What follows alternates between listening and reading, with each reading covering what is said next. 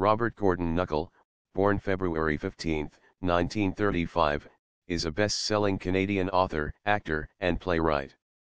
Knuckle was an educator for 35 years before he started writing full-time in 1992. Most of his books are about true crime and slash or tales of the Royal Canadian Mounted Police.